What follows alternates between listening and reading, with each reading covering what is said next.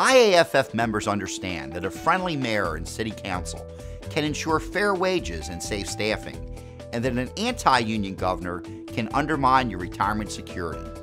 But does the American president or the Canadian prime minister actually have an impact on your job, your workplace, and your livelihood?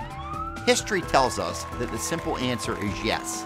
Absolutely, they have a major impact. In both countries, the leader sets budgets and other priorities.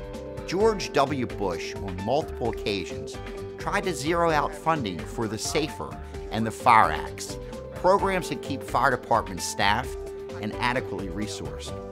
This union was able to override his recommendation, but had he prevailed, fire departments across the country would not have had much needed funding for critical staffing, equipment, and training.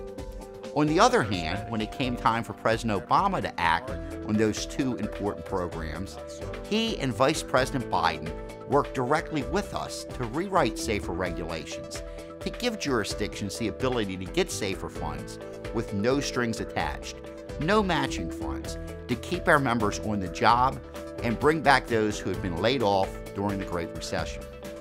This administration's direct intervention saved and protected nearly 15,000 IAFF jobs. The president also sets policy. One president issued formal statements urging Congress to defeat collective bargaining for firefighters.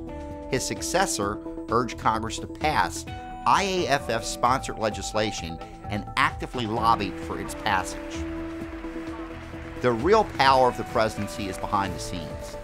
Bill Clinton used executive orders to compel NIOSH to investigate every line of duty death. He also instituted the 2-in, 2-out standard for fireground safety.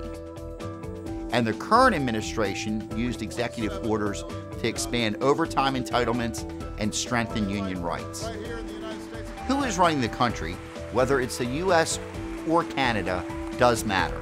And that's why this IAFF engages in politics so strongly at the national level.